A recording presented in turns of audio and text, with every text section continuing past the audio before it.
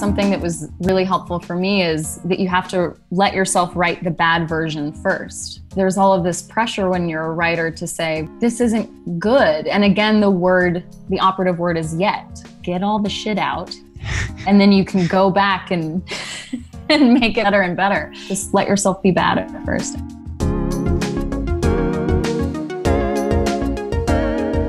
Welcome to Script Apart, a podcast about the first draft secrets of great movies. Each episode, we speak to a brilliant screenwriter who's kindly dug out their initial screenplay for what became a beloved movie, discussing what changed, what didn't, and why, from first draft to the big screen. This week's guest is Kelly O'Sullivan, writer of the acclaimed new comedy drama St. Francis. St. Francis tells the story of 34-year-old Bridget, a reluctant nanny whose relationship with the smart, tough 6-year-old in her care sends her on a moving journey of self-discovery. Kelly stars in the film as well as having written its fantastic screenplay. Funny, relatable, and unflinchingly realistic, it's rightly being championed as one of the year's must-see movies. Here's what Kelly had to say about the film's abandoned plot twist involving a kidnapped younger brother, the sexist mainstream movie tropes that she wanted St. Francis to rebel against, and why imagining the life you might have had is a great exercise for storytellers. This is a spoiler-filled conversation, if you hadn't already guessed, so if you haven't seen this wonderful film yet, you may want to do so before continuing. You're listening to Script Apart, hosted by me, Al Horner, produced by Kemal Demek.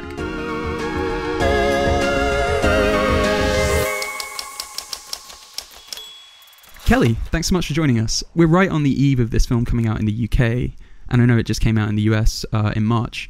What's been the mix of emotions for you these last few months, finally seeing this project out in the world? I mean, it's been a mix of just absolute joy and delight, and then sort of shock as the pandemic started. And then this wonderful tornado of feeling grateful that we got any kind of theatrical release at all. And then also sort of just baffled by the timing of it. And then delight again, discovering that people have been seeing it online. So it's been 90% positive with about 10% of shock and awe. You kindly sent over your first draft, and it was fascinating to read. There's no kind of date on there. So can you tell me a little bit about when work actually began on St. Francis? Can you remember the rough time when the idea kind of came to you, and how long it was after that initial idea that you started working on the screenplay? Yeah, I started writing in January of 2018, and that draft that I sent you, I think, is from April. But there was an even longer version of the first draft that I couldn't find anywhere that was 180 pages long, and I'm kind of grateful that I couldn't find it anywhere. But I started writing pretty much as soon as I had the idea. I've done so many things where I've started to write something and then I've just stopped. And so I wasn't intimidated by writing what was going to be a full screenplay because I didn't think I was going to write a full screenplay. But as soon as I had the idea, I just kind of sat down and started, and luckily felt compelled to finish this one. This first draft is quite a lot longer than the finished film. So the 180-page version, what was padding that one out? A lot more talking. It was just a lot more twists and turns. I mean, I come from a theater background where so much is reliant on dialogue. And so this was the version that I just really let myself go. And then we sort of, whittled down from there, down to 130 pages, which was still 20 pages too long. And it's interesting, from what I've read about the film, I read an interview where you were talking about the level of autobiography in the movie, about how, I believe you said that the college that Bridget didn't graduate from is the college you did graduate from. And you mentioned that St. Francis is almost like an exercise in imagining how things might have turned out for you.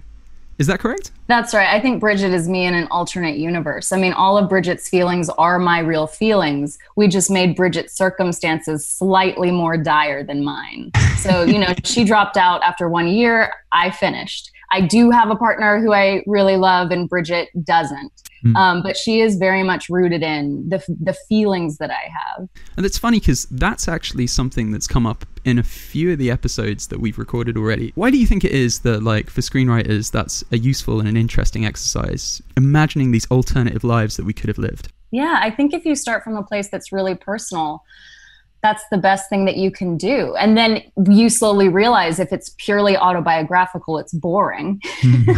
And so then you start to add in fiction from there. And then the character takes on a life of their own. But I think unless you're starting from a really personal place, you're not going to have a lot of authenticity or specificity. And that starting place, I mean, the film does so many things that we don't often see on screen, and it says so many things that we don't often see on screen. Did you kind of set out knowing that you wanted to make those statements and do those kind of like fresh things that are quite rare in cinema or American mainstream cinema? Or did you start with character and you just happened upon those things? How did it all pan out? I knew that I wanted to treat abortion realistically and non-traumatically. I feel like in so much TV and film, it's, wrung every drop of drama you can out of that situation. And then I knew that I wanted to treat it, since I was going to treat it realistically, there was going to be a lot of blood and a lot of things that aren't normally portrayed on camera. And so that was a very strong intention of the film, was just to be authentic in the portrayal of these things that have been kind of depicted in a monolithic way, which is shrouded in mystery and scary. It's very scary to watch abortions in TV and film, and I don't think it has to be that way every single time. Yeah, I mean, it was quite amazing. After watching the film, I realized that I'd never really seen that on screen before in a realistic way. And as you say, often when it is in a movie, it's this bleak thing wrought with drama and anguish. Yeah, it's just like really sad, scary music underneath, like really drab colors. The woman spends so long just like staring into oblivion with maybe like a single tear rolling down her cheek. And it's just all of these things that when you actually go through it, you think, I'm not having that experience. Is something wrong with me? And so wanting to show people it doesn't have to be that way that it's been portrayed in the past. And when you actually sit down to think about like how commonplace that is as a procedure, it's so funny, the discrepancy that we never see it on screen and never see it realistically. There's some statistic that 1 out of 4 women will eventually have an abortion. And yet it's this thing that has been so stigmatized that people are scared to talk about it in a realistic way. They think if they're going to show it, that they have a moral responsibility to make it seem dire. But actually it's dire for some people, and then it's not dire for others. There's a whole breadth of experience for the women who undergo this procedure. And so far, we've mostly seen the dramatic version. It's not just abortion. There's the entire film seems to be about the multitudes of ways that women can experience motherhood. And it seems to be a film that has a lot of fun subverting expectations. So at the beginning, we have this setup of 34-year-old Bridget, who's struggling to fulfill society's expectations of what adulthood should look like for a 34-year-old woman. And she finds out she's pregnant. And it struck me that in other films, and there was one that kind of came to mind straight away, the rest of the film would be a journey to that woman learning to embrace motherhood and becoming the mother that she's supposed to be. Were you kind of aware, was there a type of American movie you were trying to sort of like quietly rebel against or have a bit of fun sort of overturning? Yeah, because that version where a woman like learns a lesson and decides to be a mother, that's not realistic for everybody, and certainly not for me. I feel like that's a very saccharine, very sterilized version of how we go about life. And it was important to me that Bridget, she starts in a place of ambiguity, sort of, I don't know what I'm doing with my life, and that she ends in a similar place. There's just been a tiny internal shift. That she's now going forward in the world with more self-confidence and more self-acceptance. But yeah, the idea of like, and at the end, if she has this good experience with this child, then she's going to want to be a mother. Like the entire way through, we were identifying what movie don't we want to make, so that at every point we could say, we're not making that version of the film. She's going to say, I don't know if I want kids at the end. And that was a great place to kind of retroactively work from. And even before you introduce the story of the abortion, she's this person who, as we mentioned, like she doesn't quite have her life together in the way that society demands that a 34-year-old woman should.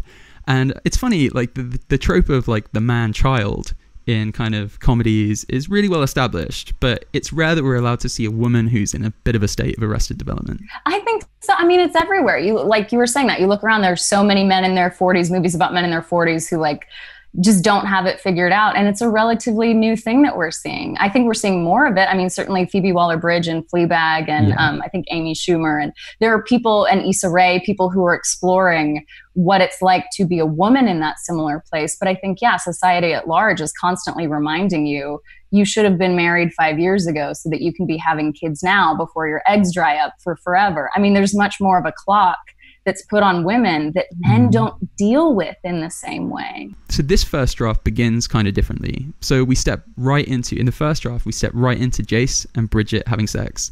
And we arrive at that really funny moment the next morning where they discover that she had bled during the night. But in this first draft, in the film, we see this awkward house party interaction where Bridget's talking to or being talked at by this guy who very much is the ideal of what people are supposed to achieve by their mid-30s.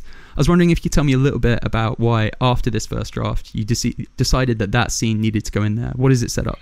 We needed to know Bridget's circumstances. So that scene is a pickup. We had shot the entire movie, and then we did a rough cut and we started showing it to people, and they were like, who is this person who's having sex with this man? Why is she, who is she? And people didn't know her age. And that was another thing that was really important to establish right in the beginning. So then we started to brainstorm, and I described this feeling I have at every party where, people are like, what do you do? And it's my nightmare question. And then they kind of like learn how old I am. And the like glint in their eye of it's sort of saying, that's okay, goes to, oh, yeah, that's maybe not okay.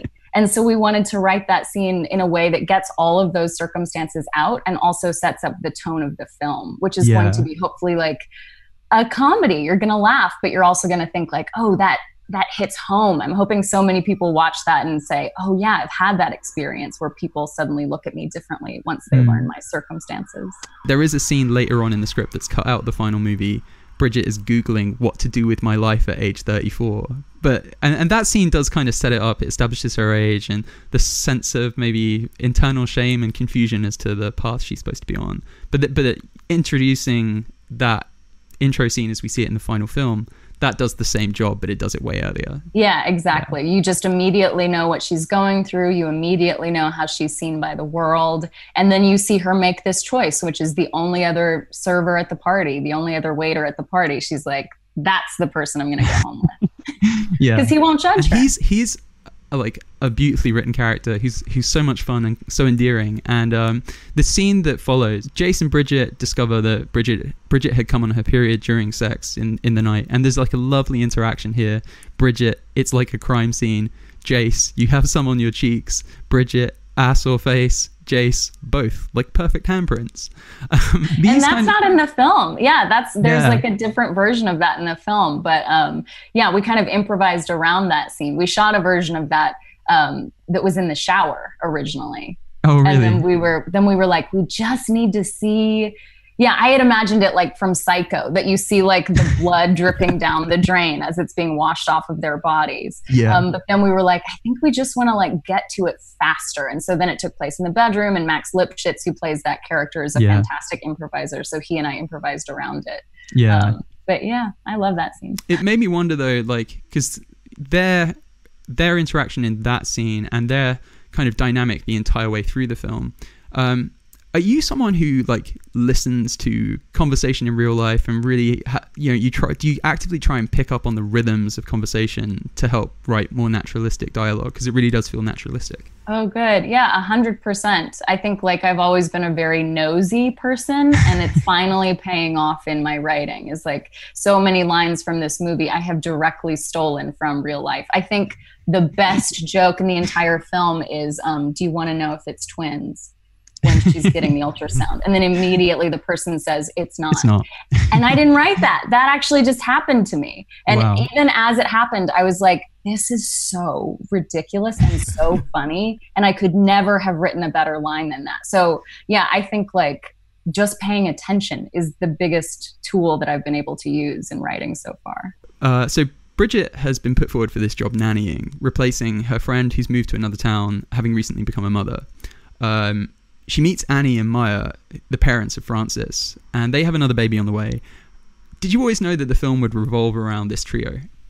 I did. Yeah. From the very beginning, when I started writing it, I knew that it would be a relationship with Bridget and the people in the house that she gets hired to be in, because that's such an intimate relationship. Yeah. And then when I was thinking about that, when I was actually a nanny, I nannied for a hetero couple. But in thinking about what we wanted the film to do, which was normalize things that have been stigmatized, including queer parenting, and just knowing that it would be a film centering women's voices, I knew that they would be a couple of two women. And so then I knew it was going to be this little, a foursome that we explore the entire way through, and that Franny is the heart of the film, but that the complicated relationships, Bridget gets a view into Maya and Annie's world, and they get to know her. And that those four people would be who we were going to learn about throughout the entire course of the film. And they strangely feel not like supporting characters. They're all fleshed out enough to the point where you feel like either like any of them in a different universe could be the lead of this film, and it could be a story told from their perspective. Was that kind of how did you approach that, and was that something kind of that took a long time to kind of make each of those characters feel as lived in as possible? I think as I was writing them, I knew, started to get to know these characters so well, and started to want to hear more about them. And I wrote those roles for those specific actors. And so there was a part of me that, because I know the depth of those people in real life, I wanted to give them good roles to play. I wanted to sweeten the deal so that they would say yes and come on and play these roles. But also I knew that there would be this evolution as Bridget spends more time in this household. She sees more and more of them, and she sees the layers that aren't presented every day out on the street. She gets to know these people in a way that their friends don't even know them. Yeah. And so that it would be this gradual progression of, you meet these two women in the way that they present, and they have it all together in a beautiful house and very progressive, open ideals. And then you start to see the nuance and the complication of everybody's struggling with something. And there's a few details in the job interview scene where they all meet and sit down for the first time that changed and evolved into the final film. So here there's kind of a throwaway line about Bridget maybe being a felon, and Annie, who's a lawyer, has kind of done a background check on her. Can you tell me a little bit about what you were exploring there, and why eventually you decided maybe it doesn't need it? Yeah, we decided it wasn't necessary. I thought it would be interesting if there were just a lot of red flags for these women, and they were like, this is not who we want to care for our child, but then that the felony would be something that was like, Bridget tried to get into a bar using a fake ID. Something that is really hard to explain, but that just, it's not the worst. Bridget is not the worst, but she's not the best candidate. And then eventually we were like, we just don't need that. We decided to cut away the fat on everything in that scene so that we could get into the film. Yeah. Because Bridget's already not the best candidate. Just based on the interview in the film, she shouldn't get that job. We didn't need to add in that she's a possible felon. Yeah, the fantastic moment where they ask her if she's close to her brother, and she says, no, he's got a job in a house and he's responsible. So we're nothing alike. That's yeah. Yeah. So that does all the work. We don't need anything else. Exactly. Yeah. There's also a moment that curiously was cut out. It's like a lovely line. There's a discussion of the different ways that women experience the physicality of pregnancy. So Annie carried Francis, and she describes how it's like being possessed, emotionally like The Exorcist, physically like Alien. Maya says, well, for you, this is the best I've ever felt. I was wondering, you were obviously, it's quite evident reading this first script that you wanted to bring in the idea that motherhood isn't a one-size-fits-all kind of thing. Could you tell me a little bit about how that idea evolved as you started to write, and as you started to write subsequent drafts? Yeah, just knowing how different women's bodies are, and that women's experiences of pregnancy, abortion, postpartum, what it's like to have a period, that it's so vastly different across the board. And I wanted to establish that really early. And also there was something about letting Maya say, this is the best I've ever felt, knowing that she's going to head into postpartum depression. Yeah. That I wanted to build in this unpredictability when it comes to what women go through, because so many women, they hate being pregnant, but they love having the child. And then some women, they love being pregnant, and then the experience of being a parent to an infant is sort of devastating. And so I wanted to build in all of those nuances. And unfortunately, it was too long. Again, it's too long, so it didn't make it. But I think it was interesting for those actors to know that. Yeah. For Annie to know that she had been pregnant before, and that she had just the experience had not been right for her. And for Maya, even in that scene, we can see that joy that she has. And even though it's not verbalized, that she loves, the experience she's having with her body. And I knew that I was going to be setting them up for that terrible fall. Yeah. That's interesting. And obviously it's very purposeful, the fact that you've got Bridget starting this new job as she kind of is about to confront the idea of motherhood. She does that at a time, she's doing this in a house where there are two other mothers who each have their own kind of experiences of motherhood. I was wondering kind of like where did the idea come from of like showing these contrasting experiences of motherhood, and like what were you trying to say and kind of explore? I wanted Bridget, after she decided not to be a parent, she made this very proactive choice saying, I'm not going to be a parent right now. I wanted her to have to sort of be a parent, to have to be a surrogate mother in those moments, and to witness motherhood, to witness somebody, going through what in an alternate world she might have been going through herself 8-9 months from then. And to not have it be, again, the Hollywood saccharine, bright and cheery, everybody's wearing like white linen and everybody's like laughing while they're holding a perfect baby. I wanted it to get very messy, and for Bridget, again, to see the nuance of that in a way that is not, it doesn't convince Bridget either way. It just shows her what motherhood entails, which is a whole cocktail of every kind of emotion. But for her to be like, there was an image I had of Bridget holding a newborn after she had just decided to get an abortion, after she just goes through with the abortion. And so I thought it was a perfect opportunity to combine the real experience I had of as a nanny holding a newborn, and being like, this is terrifying. This is the sweetest thing I've ever seen, but this is also the most terrifying responsibility. Like when I was a nanny, I wouldn't put the baby down because I thought the moment I put the baby down, something would happen to it. So I just wanted to explore what it would be like to have Bridget be confronted with motherhood, basically from 9 to 5. And then in her personal life, just being like, what? That terror you describe, that comes out in some of the like descriptions. So you've got like the scene where she first meets Francis. It kind of plays out in the script like a slasher movie. So Bridget hears a noise as a shadow crosses the frame again, a la every horror movie ever. So yeah, that's interesting that you were kind of like stylistically sort of starting to play with it as well, and some of the fear that she had.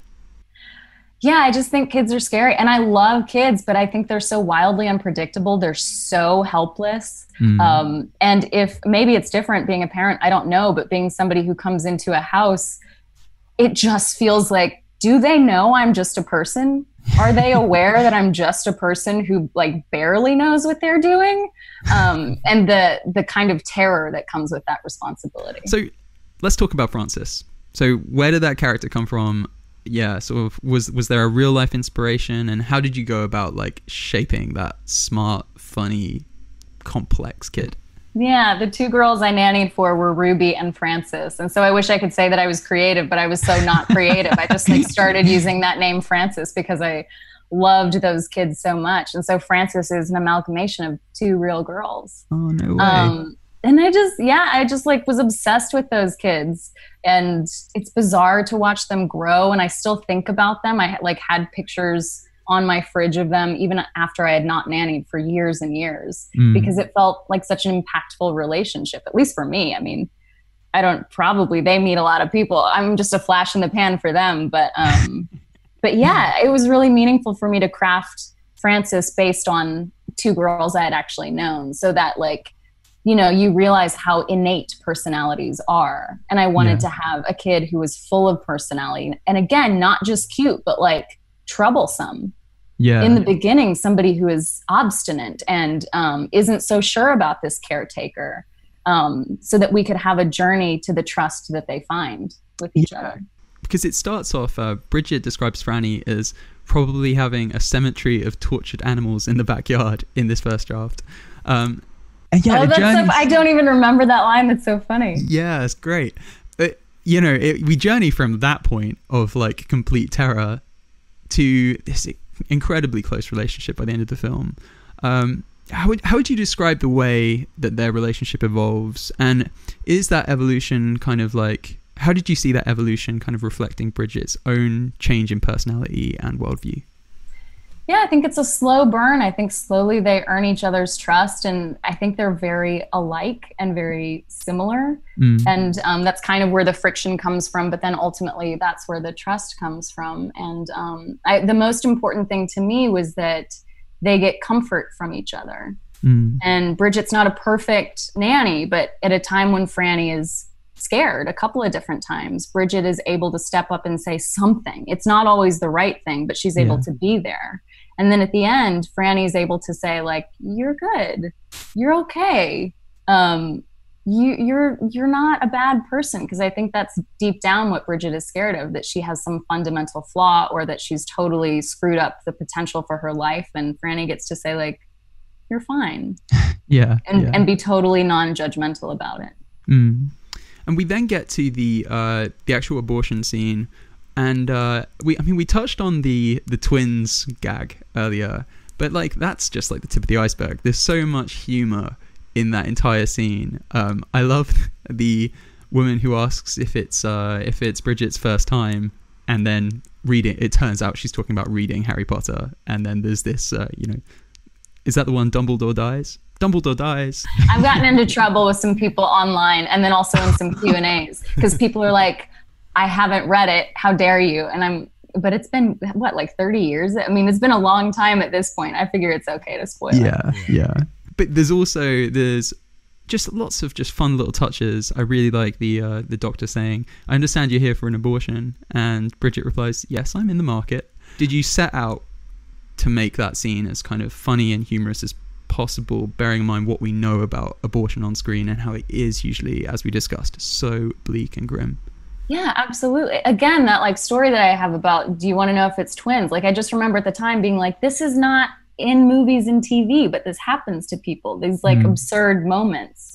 And so that moment in the waiting room of just, to me, what would be even more devastating to Bridget in this moment, to find out that Dumbledore dies, like, oh great, on top of everything else. And I just feel like that's the way life is, that these strange, odd moments happen in, moments that feel devastating, but then they make us laugh. And Bridget's way of dealing with the world, I think, is through a sense of humor. And so I think when she jokes like, yeah, I'm in the market, it's a joke for herself and for the other person in the room that then also comes with these complicated feelings. It's not on this sitcom level with like a laugh track and everything. It's like, bada-bam. It's much more trying to find humor and trying to find these absurd moments in something that could feel so dramatic. And then when they go home, Jace is obviously there. There's like that fun moment where Bridget suggests that she shouldn't have to go through this herself. He should eat some raw chicken to give himself food poisoning. So they're both like undergoing a bodily trauma at the same time. Yeah, I mean, can you tell me about sort of the decision to... Jace is such a great character. I'd love to know sort of like how you went about sort of molding him and what you saw him representing in Bridget's life. Well, it's really important to me that Jace be like a lovely, supportive, sweet guy, because I feel like in another version of this film, men would just be vilified. And then this film is easily dismissible. And I don't find that to be realistic. Jace is generous, and he says all the right things, and he's there for her. And I think there are so many guys out there who are like that. And so it was important to me to have a character who is completely supportive of her, and even in some ways more emotionally open than she is. Because again, I didn't want it to be dismissed as, well, she got an abortion because she wasn't with the right guy. Or had they fallen in love, had he just been better, she wouldn't have made that choice. Or to make men out there who see the film feel villainized, because I don't think that's fair either. That's not the goal of the film. The goal is to say, even when somebody is lovely and supportive and saying all the right things, there's still going to be fissures and fractures along their way, especially when it comes to somebody not being ready to talk about their feelings and the other person keeping an emotions journal. That's two very different ways of handling the world. But I love Jay so much. And from top to bottom, I think he does things almost exactly right in this film. And not in a saintly way, just in a way that he's trying to be there for her. And the way that you approach Jace is kind of consistent with the way you approached almost every character. There's one character who doesn't quite get it. Yeah, there are two who I wasn't very empathetic towards, and they stick out like a sore thumb. But yeah. But I think the phrase I've heard you discuss elsewhere is mass empathy, like coming at your script with an attitude of most people are just trying their best and they're like good-hearted, there's something to be empathized with there if you just dig deep enough into the character. I was wondering if you could tell me a little bit about that and sort of like how you came to that philosophy.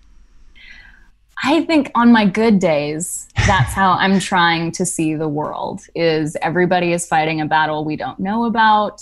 And people are just fascinating and interesting and complex. And I knew that I wanted, like you said before, that hopefully every character in the film, you feel, even if it's just a momentary interaction with them, you feel the depth that makes you go, that's a person, it's not just a character. And I think it lends a lot of credibility to the film if you're not able to dismiss anybody. And it's also just like a worldview that I deeply believe in, mass empathy, which does not mean that I'm good at it all the time. But since we were able to take time in writing the film, I was able to be deliberate in applying that empathy. The character who maybe is sort of most devoid of that empathy is the guitar tutor Isaac. What kind of inspired you to kind of bring him into the script? And what were you trying to sort of explore in Bridget's personality by have this kind of like quick dalliance with this guy who sort of uses her and then sort of discards her and is quite like blaming of her?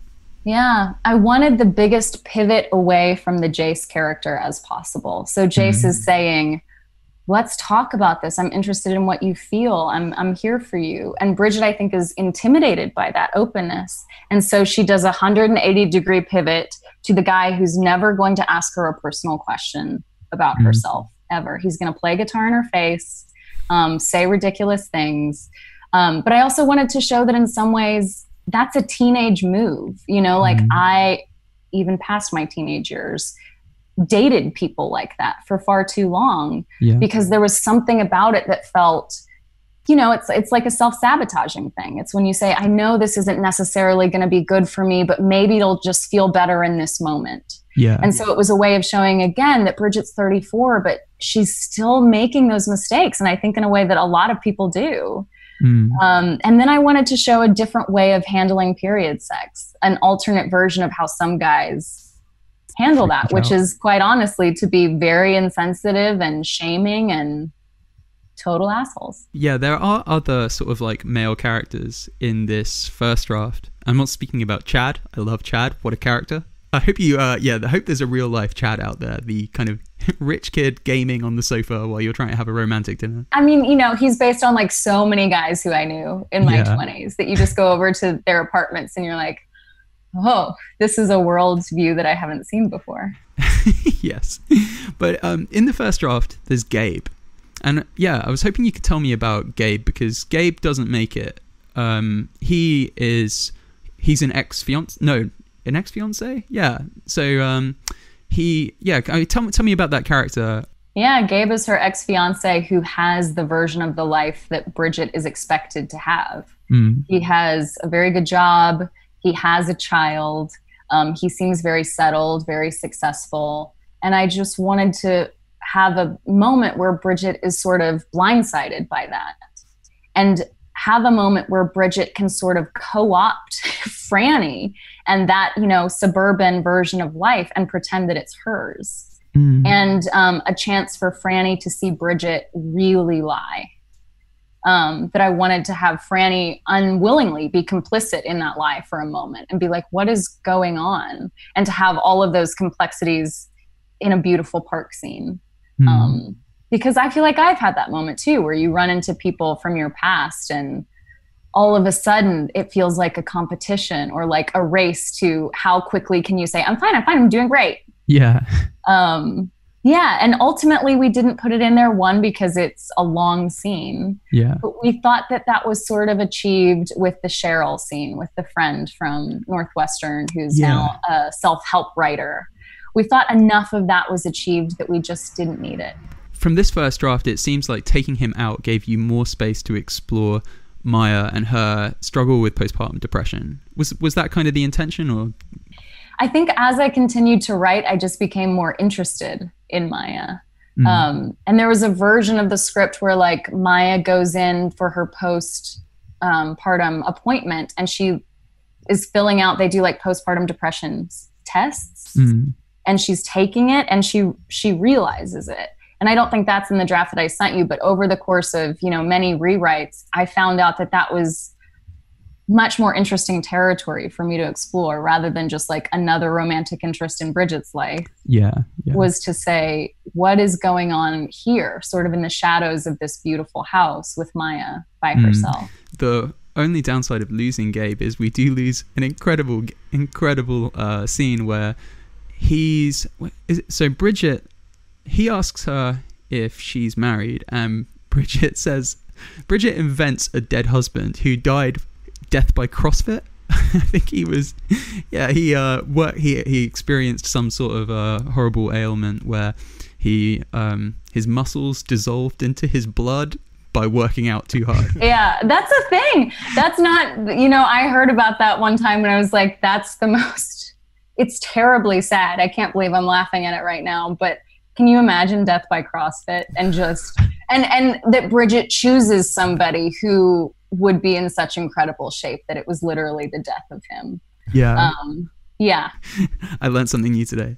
And then we get to like the tensest, or part one of the tensest period of the film, which is this incredible scene where Maya is breastfeeding in the park, and she has this altercation with this woman who doesn't believe that she should be doing that in a quote unquote family area. I mean, it's so brilliantly written. Can you tell me a little bit about like the evolution of that scene and what the sort of function of it was in the story? Yeah, it first came to me because I knew that they would be watching the fireworks, and I just started imagining like the setting around them, and in Evanston, where I've watched fireworks before. And then I started imagining it really wasn't intentional. It just came out of thinking about what would happen. And then if Maya were breastfeeding in public, somebody might have a problem with that. And then imagining what would happen if they came over and shamed her in this moment where she's just had this incredibly vulnerable revelation to Bridget that she's going through postpartum, and how that would affect, Bridget, Frances, Maya. And I knew that I wanted it, again, to be another complicated interaction between only women, because I think in another version, it's like maybe a guy would have come over and have done that. And in my experience, there is so much nuance in the way that women shame other women. And so I wanted to have a moment with that. Yeah, it kind of like goes back to that original kind of theme that we discussed of the multitude of ways that women, sort of define motherhood, and sort of their kind of expectations of what's okay and the right way to mother, right? Yeah, that some women are like, this is the way you do it. And how dare you expose my child to something that I haven't signed up for, which I can agree with other things, but with breastfeeding, I mean, I can't believe that people ever have an issue with public breastfeeding, but they do. Yep, sadly so. We then sort of have this incredibly emotional altercation with Annie, where Annie suspects Bridget has been having an affair with Maya, and it's this wonderful scene that, like, again, kind of in keeping with that idea of mass empathy, you'd expect it in a lot of dramas to blow up into this like confrontational, like screaming, but these characters, they all find a way to kind of speak civilly with each other and sort of like understand each other. I'd love to know sort of like, where you began with that scene and sort of how you went about writing it. Well, I knew that I wanted there to be jealousy from Annie, because I do think there's something about that bond that happens when somebody's in your house. I mean, it's why there are so many movies about female nannies and the dad having relationships, that's an intimate relationship. And so I knew that I wanted Annie to have missed out on this pivotal moment. She missed out on talking about postpartum with Maya, and then she misses out on the 4th of July, and everybody comes home, they're laughing, they're having a great time, and she's not a part of it. And it's hit this tipping point for her where she never wanted Bridget in the house anyway. Bridget was not supposed to be the nanny. she's lost control.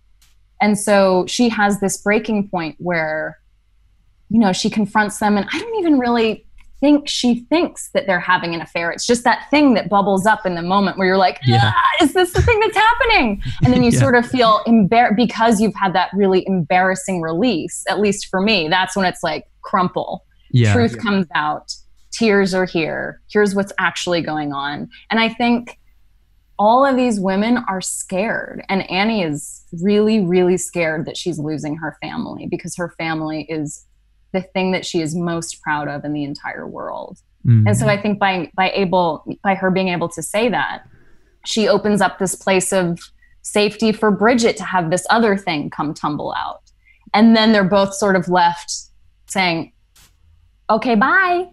Like, it was important to me that they don't then resolve everything. And it's just a couple of lines and then everybody goes on about their life, because that feels real to me too. Yeah. We then have a scene that is really different to how it came out in the final film. So in the final film, Bridget goes to church and she has this kind of like fake confession in the confession booth. Confession booth, is that the right phrase? Yeah. I'm being a bad, Irish Catholic. In the film, Bridget has this kind of fake confessional moment with Francis, but in the first draft, it's quite different, and we have this story thread that is completely abandoned. So it's a priest that Bridget is talking to, and she talks about this younger brother that she had, and I mean, Kelly, why don't you tell us a little bit about how this panned out, how this was originally in the first draft? Trying to even remember this first draft. I know that it's based on a real thing that happened to me, which was when I was younger. I do have a little brother. I was like watching him and he fell into, oh no, this is a different thing. Was it that he's picked up and almost kidnapped? Yeah. Oh my God. So this happened to me. I was at my grandparents' house and my little brother used to, I don't know how he did this. He was like an escape artist, but he used to figure out how to get out of whatever door was keeping him into places. And so he escaped my grandparents' house in a diaper and was like walking down the street. And by the time my grandparents and I realized what was going on, I think I was like 6 or 7 at the time, we saw him get picked up by these people. I think it was in a truck and put into the truck. And my grandfather almost he drove a Cadillac. He almost drove his big Cadillac into the back of this truck to be like, no matter what, this truck is not going anywhere. Yeah. And he didn't. He just honked, and then they let him out. And they were like, we're so sorry. We saw this baby like wandering down the road. We just wanted to, save him and pick him up and put him into our car. But that's based on, that really happened. But then it didn't deserve a place in the film to me, because I didn't want people to say, that's why she doesn't want kids. Right, yeah. Because I think the temptation would be to say, if she hadn't gone through that traumatic experience, she would want kids. That's her problem, quote unquote. That's the issue. When I thought it was much more powerful and, again, nuanced to say, nothing is wrong with her. There doesn't have to be anything wrong for somebody to be ambivalent about children. And then the priest was in there just as like, that's the first way that I wrote it. But I figured out that it would be much more in keeping with the theme of the film to have the place that Bridget feels safe be in Franny's company. Yeah. And that is the person she needs. She doesn't need a priest. And that felt, much more cliche, and ultimately it was much better, I think, to have Franny be that. Yeah, because this is something that you had sort of teased earlier in the first draft. Bridget has these kind of nightmares where there's a small child and you don't understand what's happening, and then she looks down and she's bleeding from the chest. So it was kind of like fed into the first draft, and then you have the reveal at the end. But I can totally understand when you put it that way, why sort of you felt like that conventionally.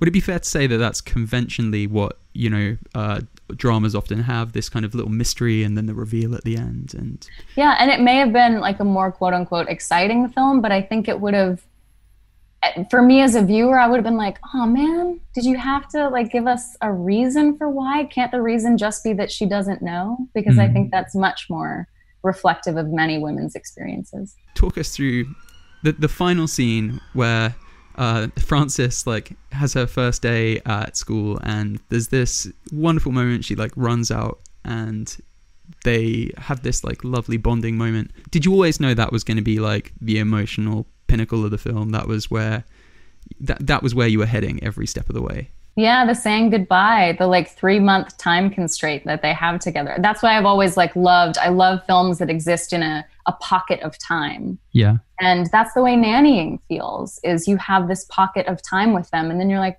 wait, this is just a job? Yeah.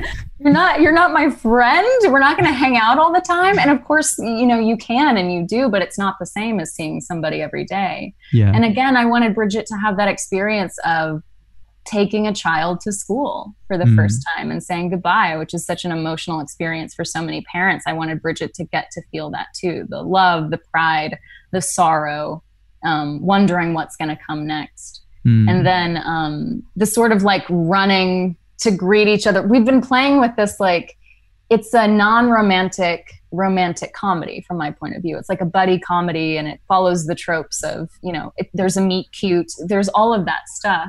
And we wanted to play with the idea of like two people running together at the end of a movie to say their goodbyes and their versions of I love you, which they never actually say to each other, but it's their version. So what did you, like the writing experience as a whole, was it easy, quick, laborious? When you reflect back on it now, what was the process like? It felt incredibly torturous, and it still does, because I think you're confronted with your own mediocrity most of the time. And then you kind of have to have faith that it'll get better if you keep working on it. I will say that it came faster than I was expecting it to, because I knew if we started writing it in January, I had a first draft 3 months later. And then if I could just hurry up and get it done, we could shoot that summer. It was either shoot that summer or wait a year. And if you wait a year in independent film, it's like it may never happen. Yeah. And so it was in some ways really fun and liberating. I feel like I got to put my parents up on screen and write them in a very like loving but truthful, funny way. I got to put, you know, voice to so many actors who I love. I got to like sit there and think, oh, I'm writing for my friend Lily. I'm writing for my friend Charine. But then it was, I mean, there were dark nights of the soul where after we were like, we're going to shoot this thing, I would just sit there and think, this is not good. And nobody will care about, there's no plot to this movie. It doesn't follow any sort of like traditional structure. But luckily I was surrounded by an amazing group of collaborators who would say like, okay, but just keep going. Yeah. There's something here. And we can cut away most of the mediocre stuff, which thankfully we did cut away a lot of it. Is that your biggest advice to aspiring screenwriters who are trying to write their own St. Francis? Just keep going and surround yourself by people who are going to tell you where the mediocrity is and help you cut it out. 100%. And then also something that was really helpful for me is that you have to let yourself write the bad version first. Because I think there's all of this pressure when you're a writer to say, well, this isn't good. And again, the operative word is yet. And so if you can just be okay writing get all the shit out, and then you can go back and make it better and better. Just let yourself be bad at first, I think. That's awesome. And then you'll go back and you'll reread and you'll be like, but there's something to this line, and I can build a whole scene around this one line. After all the success of this film, can you tell us a little bit about what you've been working on since and what your next couple of projects might look like? Yeah, it's the laborious task of writing again. I'm deep in the trenches of it. I have a screenplay that I feel like is pretty set, and now that we're trying to get other people to finance with a bigger budget, which I'm learning is much harder to do. We were so scrappy. We had all this creative freedom. And then as soon as you try to get actual resources, people are like, let me give you some notes. And this is going to take a long time to do. And suddenly it feels difficult in an entirely different kind of way. And then, so I have one screenplay that I'm hoping we can make in 2021. Hopefully we'll be able to make movies again. Well, yeah, fingers crossed. Oh God, I know. I should just write movies that are outside, involving two people who can never get close to each other. That there's some sort of plot based around that. But then I have another screenplay that I'm in the torturous stages of writing where I'm like, there's no point to this. Nobody's going to care. So it's interesting to have those feelings be very familiar and to realize they're probably just part of the process. Well, Kelly, this has been absolutely fascinating, and I loved the film, and I can't thank you enough for coming on and telling us all about it. It's been my total pleasure. Thank you so much. And please burn that draft that was sent your way. Just make it disappear and never see the light of day. Will do.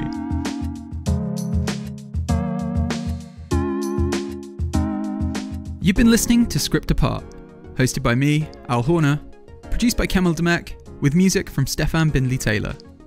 Get in touch. You can find us on Twitter, Instagram, or you can email us, thescriptapartpodcast@gmail.com.